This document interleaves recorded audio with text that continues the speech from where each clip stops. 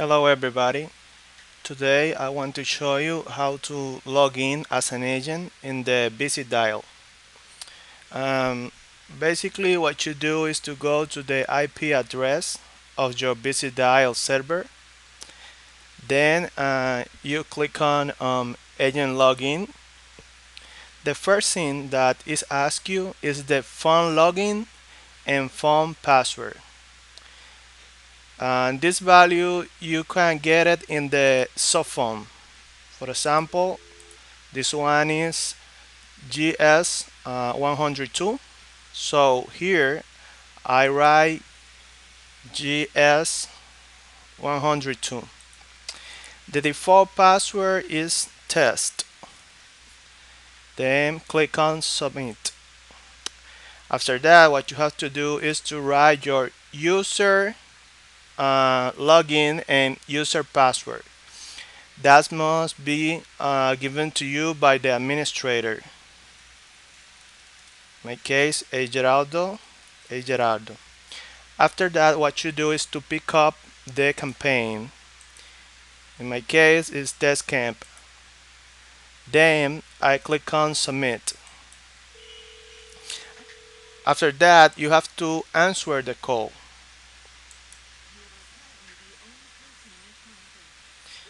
And you must to hear that message. That means that you are already logged in the system. So when you log at first time, you are in post.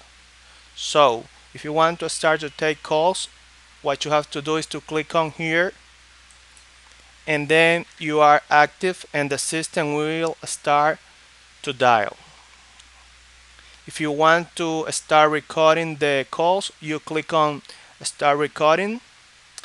In this option with phone, you could get okay, here we get a call. So what we're gonna do is to hang up this call and show you how to dispose or finish release code for this call. Hang up. Then here I have a list of release code or disposition code where I say what the code was.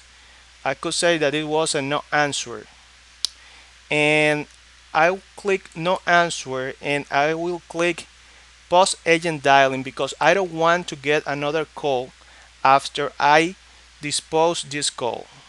Then I click post agent dialing and submit. Now I am post. If I want to do a manual call, I must be in post state. So I'm in post, I can do a manual call. Then what I do is here I write down the number that I want to dial, and then I click dial now. In this case, I won't dial any number. I will go back and show you something else. Okay, here you can park the call. Here you can transfer a call or make a conference. Here, like you saw, you can hang up the customer. Send DTMF. When you call to a company or something like that, you get an IVR recording. So you can say, for example, dial 1 for sale, dial 2 for customer service. Here is when you can write the number and send the DTMF and go the option that the IVR say. Okay?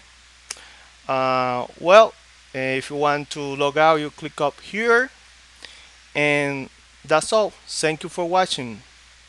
Bye bye.